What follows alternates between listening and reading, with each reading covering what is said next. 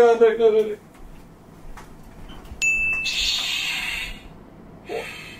How can it be that good? That's so bloody clever!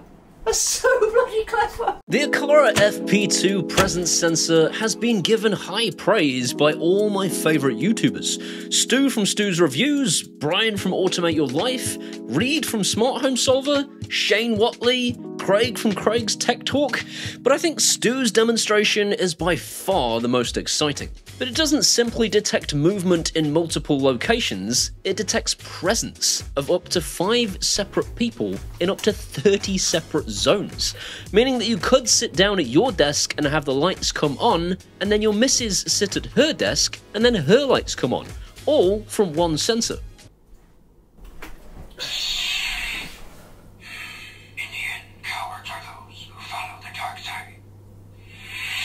It just works! But it does so much more than that, and I think everyone so far has missed the bigger picture. This is a really exciting development in smart homes in a quite unexpected way, and I'll talk more about that in this video. Having checked this thing out for myself, I am utterly blown away. What's it? I've got a cold sore. Oh, hi everybody, I'm herpes simplex. What's that? I have herpes simplex too. Oh, hi everybody.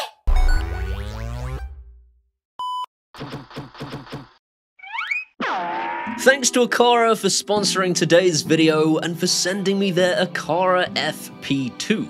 The FP2 isn't a motion sensor, it's a radar. And no, I'm not joking.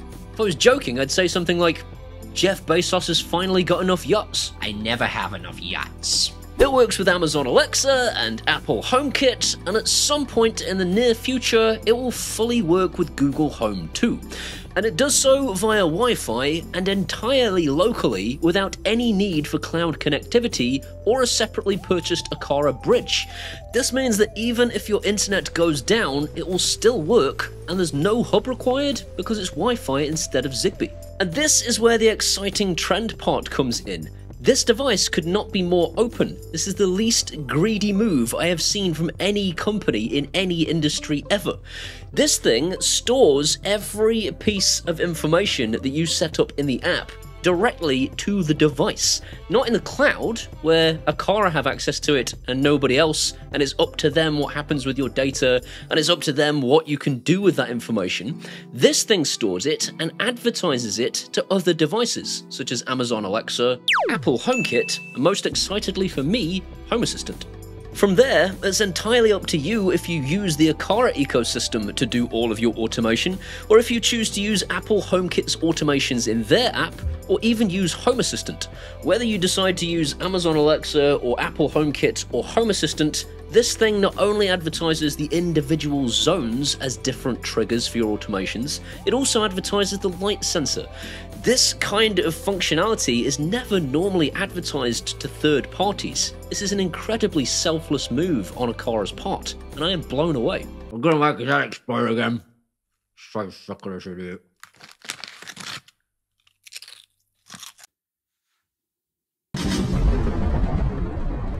Didn't expect that, did you? Probably didn't expect this either. If this video is proving to be useful or amusing to you, please do me a huge favour and just hit that subscribe button and ding the bell, and also give it a like. Without those sorts of things, this channel doesn't continue. YouTube's algorithm is evil. That said, on with the show.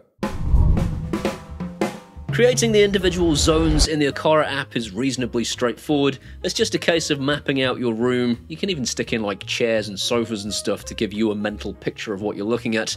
And then you just mark out the zones, and those zones become triggers for your smart home equipment, either through the Aqara app if you want to just use Aqara's products, or through Amazon Alexa if you want to use your third-party stuff that's connected to Alexa, or in fact, Home Assistant, HomeKit, etc. I've seen some reports from other users saying that it sometimes sees ghosts and then triggers an event. Stu from Stu's Reviews has seen it see a ghost, but it didn't trigger an event. It seems to be fairly infallible, and Stu proved it in his fantastic demonstration. Check this out.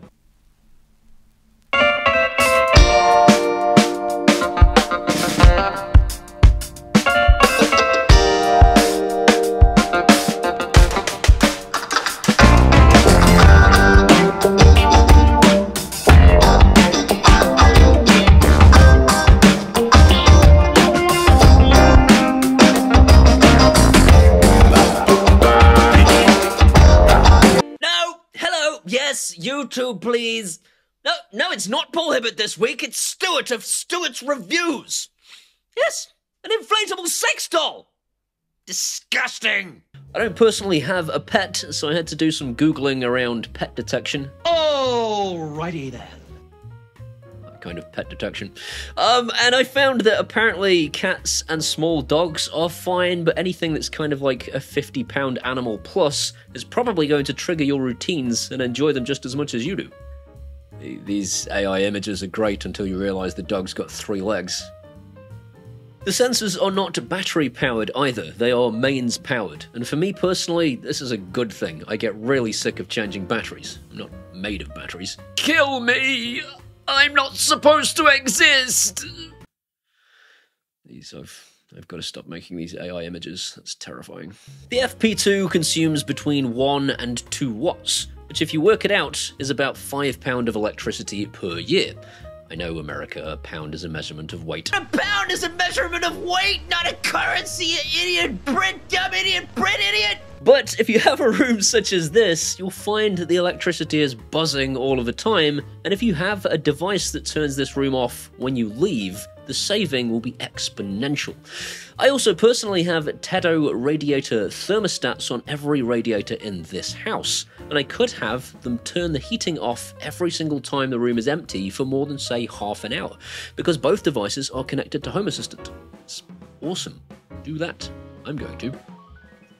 Aside from the obvious turning on and off of lights as you enter and leave a room, you could also have it for elderly relatives who have lost the dexterity in their hands and struggle to use remote controls or toggle light switches, or, you know, people like me who are just terribly lazy.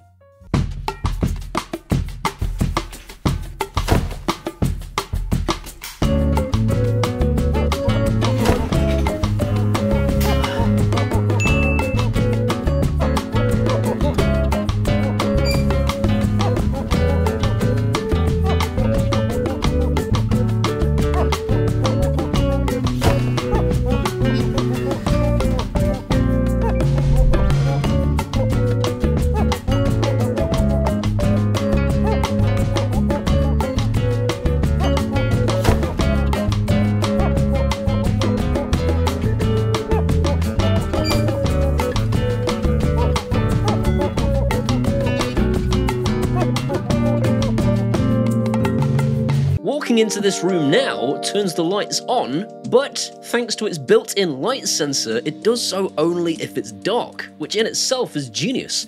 But moving to the sofa area turns the main light off and turns the lamp by the sofa on instead, whilst the projector screen rolls down and the projector turns on. And if I move to the Xbox area, as if I'm going to pick up the control pads, it recognises that I'm in that zone and switches the Xbox on using my Broadlink RM4 Pro. What? Home Assistant will discover the individual zones advertised through the Aqara FP2 using the Apple Homekit integration, even if you don't have Apple Homekit, which is awesome. A word of warning though, if you do actually use Apple Homekit and then go to use Home Assistant won't find it. I'm not sure why that is. Perhaps Tim Cook, Apple's CEO, can explain. It's because we're very, very greedy. Isn't that right, Lord Vader? Oh, aye. Very greedy. Yes, it is. Corporate greed. The range on this sensor is mad. I don't have a big enough house to actually demonstrate this, but Reed from Smart Home Solver, which is another channel that you should absolutely subscribe to, has demonstrated it using his kitchen, diner, family area, which is using 3 individual zones to trigger 3 individual things. He is at a range of 26 feet, and it works perfectly. The Aqara app also lets you set up 3 individual modes. You can either have it just detect motion, or you can have it detect individual zones, or you can have it detect if somebody has fallen down. And this is fantastic if you've got elderly relatives, because I think we all have someone in our lives that we worry about falling down. Primarily me. Mostly worry about me. This is perfect if you're worried about privacy for your elderly relative because you don't need a camera to know if they have fallen over. The only thing is that because it's not battery powered and it has to be ceiling mounted for this particular function to work, you will need to actually get wiring to the device. There is the possibility, I guess, that you could connect it to some kind of portable power supply, but I haven't tested that functionality myself yet. It doesn't yet work with Matter, which means there is no Samsung SmartThings support, but that is a possibility down the line with a firmware update or a software update or whatever. The Google Home stuff doesn't work properly at all right now as of time of filming. If that changes, I shall let you know in the description, but as of right now, it can't detect individual zones and then trigger a routine, so Google is entirely pointless. In the meantime, I think probably the right answer is to just pop all of your Google stuff in a bin. Just put it in a bin. The new total load of rubbish from Google, because you might as well just be talking to a trash can. Now you are. I've not yet found a routine in Google that was actually of any use to me because none of it works properly. Just stick it in a bin. Stick it in a bin. If you have a ginormous house, there is a possibility of dead spots. Reed from Smart Home Solver has found that if he goes to his fridge, it can't see him there. He's counteracted this simply by making the routine only switch the lights off in the living room if he's been gone for more than a minute or 2 minutes. This means that he can go to the fridge, get his sandwich, come back, and the lights are all still on. Dead spots are a thing, potentially, if you have a ginormous house. And finally, if you use this as a fall sensor for an elderly relative, unfortunately, it then can't detect zones, which I think is a hugely missed opportunity, and I don't know why this is. I'm assuming it's a hardware limitation or a software limitation, but basically it's one or the other. You can't do both. At 82 quid on Amazon, this is not a cheap sensor, but there is nothing to compete with this level of accuracy. And I think it's worth every penny because this is 30 presence sensors in one housing.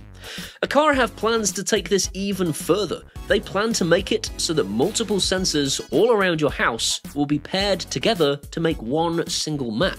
I can imagine having these things absolutely everywhere, and I fully intend to do so. These things sell out faster than Aqara can possibly stock them. If you find that the link in my description has stock, then I would buy them immediately. Hit the link in my description if they're stocked, buy them, otherwise you might not see another one for a while.